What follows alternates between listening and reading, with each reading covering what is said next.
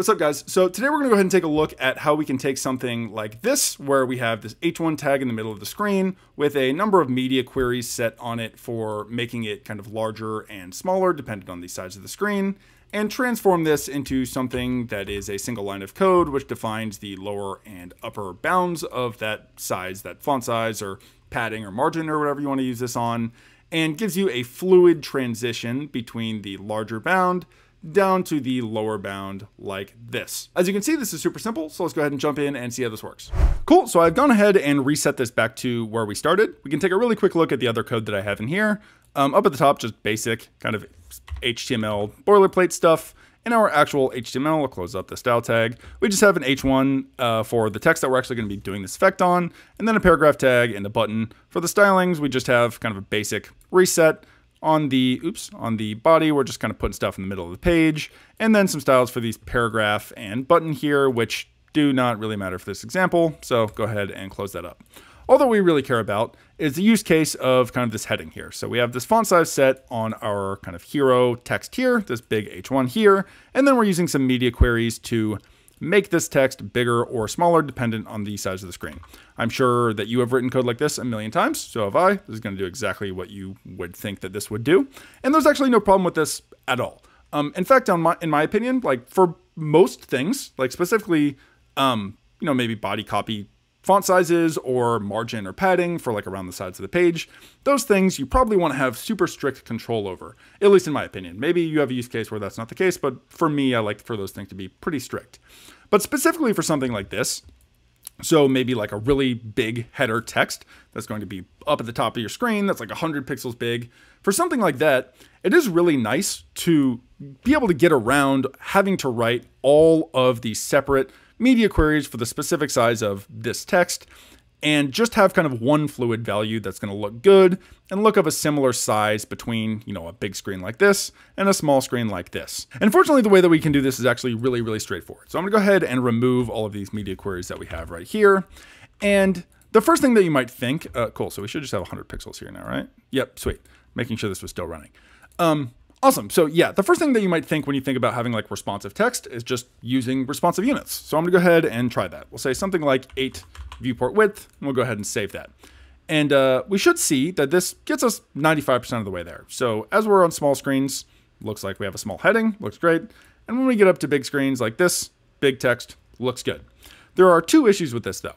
The first one is there is no kind of bounds to how much this can grow or shrink because it's just set based on the size of the viewport. So if you have a big, huge, massive, ultra-wide monitor, this text is going to get ridiculously big. Maybe that's what you want, but I have a feeling it's probably not what you want.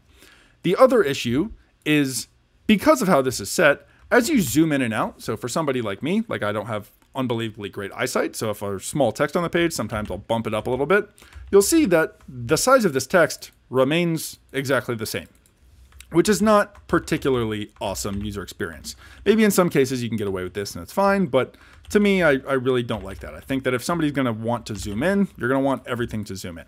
So those are kind of the 2 issues that we face with this, just setting your font size or something like that using a viewport unit or something like that. Fortunately, there is a super easy way around this, and that is using the CSS Clamp function. Oops, go ahead like that.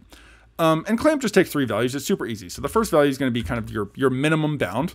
The middle value is going to be kind of the current value, which we'll explain in a second. And then the third one is going to be kind of your upper, or maybe, yeah, something like that, like your upper bound.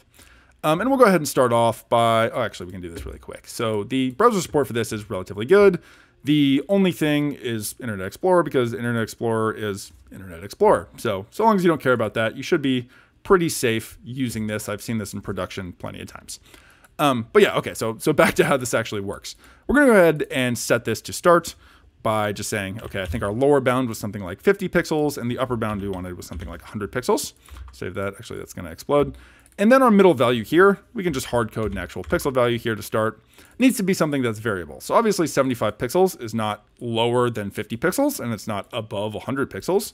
So this is just going to stay at 75 pixels, no matter how big or small the screen is, which is perfectly great. That's what we would expect.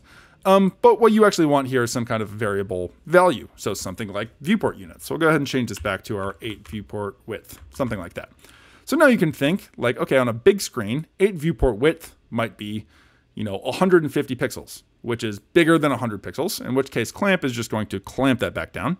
And then on a small screen, maybe 8 viewport width is 35 pixels or something like that, which is obviously smaller than 50 pixels, in which case you'll just kind of squish it back up to 50 pixels.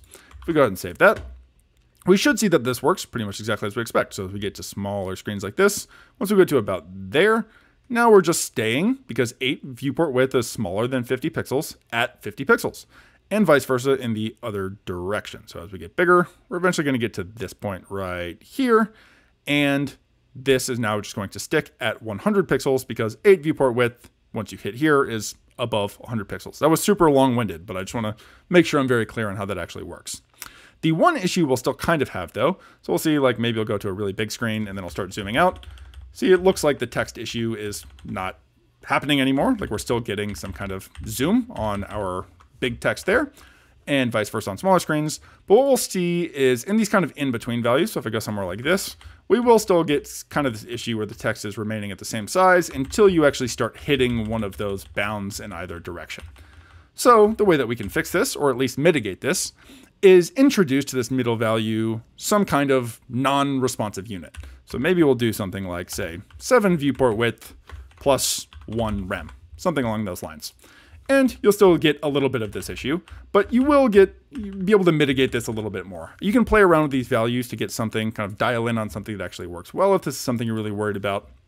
But introducing some non-responsive units like rem or pixels or whatever it might be to your viewport units will get rid of a pretty good chunk of your zoom issues. And yeah, so that's really the basics of how this works. The one other thing I would mention is basing like this middle kind of value is really going to be your lever for deciding when this effect starts to happen and if it even happens at all. So, you can think about if I set this to something like 50 viewport width, at no point is 50 viewport width going to be less than 100 pixels. So you might set something like this and be like, hey man, why is it not working? Like no matter what size it is, my text is remaining the same size. That's super annoying.